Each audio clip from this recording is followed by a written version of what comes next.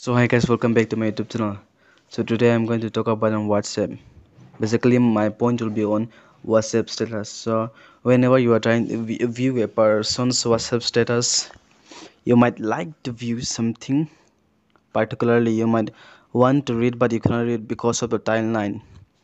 Whenever you view somebody's photo or anything, it goes on, then you need to slide it back again and again to get it or to read it something. So I got a trick for you in this point. It will be very beneficial for you, so please do like and subscribe. So let's get started.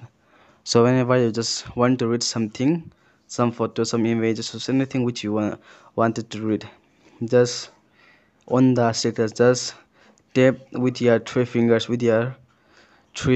tap together on the screen, the photo or anything notice, everything will be paused and you can read it properly. And after that, if you slide it, it will be same again. So if you want to read something, just tap with your three fingers on the screen and it will be paused. Thank you. If you like, please do subscribe and share it with your friends also. Thank you.